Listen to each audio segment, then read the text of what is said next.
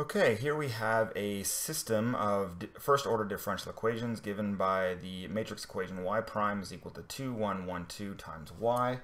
And so what we're going to do is just take a brief second here to rewrite what this actually is. So we have some function y1 of prime and some other function y2 of prime, and that's actually equal to 2, 1, 1, 2 times y1 and y2. So the goal is to figure out what these functions y1 and y2 are. And to do that, there are a number of different ways to proceed, but what we're actually going to do is we're going to proceed by solving or diagonalizing this matrix A. So to diagonalize A,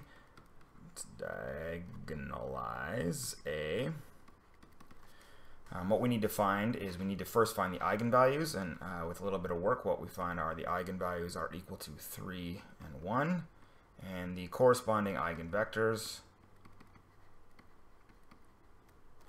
are, for lambda equals 3, the eigenvector is 1, 1, and for lambda equals 1, the eigenvector is negative 1, 1.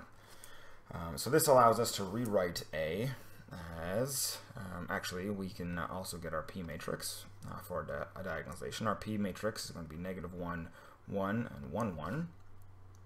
We can calculate P inverse, which to save space I'll write over here.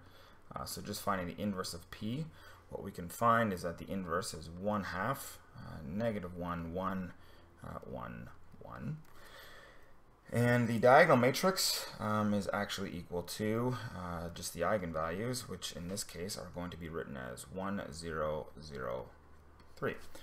So now, with these matrices, we can then rewrite, now that we've diagonalized A, we can rewrite A as P times the diagonal matrix times P inverse, which helps us because if we look at this this system here, we have y prime is equal to the matrix A times y. We can now rewrite that as y prime is equal to, instead of having A there, we have P diagonal matrix P inverse times y. And if we let z to be equal to, actually just multiplying each side by P inverse on the left, we have P inverse y prime. And the reason we can put the derivative on everything is because, remember, P inverse is just a matrix of constants, so this is no problem to do. And on the right hand side we have D, the diagonal matrix, times P inverse y. Now if we let P inverse y equal z, then what our system becomes is a much simpler diagonal system. Z is equal, or Z prime, where Z is a vector, Z prime is equal to the diagonal matrix 1, 0, 0, 3 times Z. And what that means is that the new system that we have to solve for Z is Z1 prime, Z2 prime is equal to 1, 0, 0, 3 times Z1, Z2. Which means if we expand this all out, this system actually is just Z1 of prime is equal to Z1, and Z2 prime is equal to 3Z2. And these are independent ordinary differential equations of first order that are actually very, very easy to solve. We can actually just inspect this and realize that Z1 is equal to some constant, say C1 times e to the t.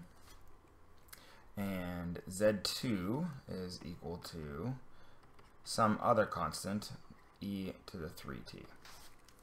Okay? Because these were decoupled and they were independent differential equations, we are actually able to just solve them independently on their own. So now that we have Z1 and Z2, how do we get back what we really wanted, which was what y1 and y2 are? Well, to do that, we realized that since we had Z equal to P inverse y, what that would mean is that Pz is equal to y, just by multiplying both sides of that equation by P. And so this y1 and y2 that we have, or that we want, y1 and y2, so y1 and y2 that we want is actually equal to P, our P matrix, times Z1 and Z2, which we know P P is equal to negative 1, 1, 1, 1. So this becomes negative 1, 1, 1, 1 times our solution Z1 and Z2, which are C1 e to the t and C2 e to the 3t.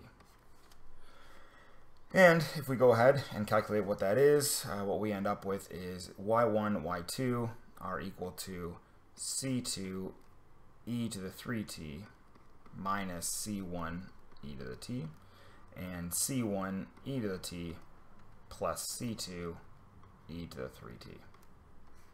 And that gives us our solution y1 and y2. So just to summarize, because this matrix A was diagonalizable, we rewrote A as P times some diagonal matrix P inverse. Because we did that, we could actually rewrite the system as a new system, a system about the solution Z. This system was entirely decoupled, so the differential equations for Z were independent equations, so we could solve them each on their own. Once we had the functions Z1 and Z2, we can turn them back into what they needed to be for Y, and by just using our P matrix. And at the end of the day, we end up with our solution Y, which is what we were after in the first place.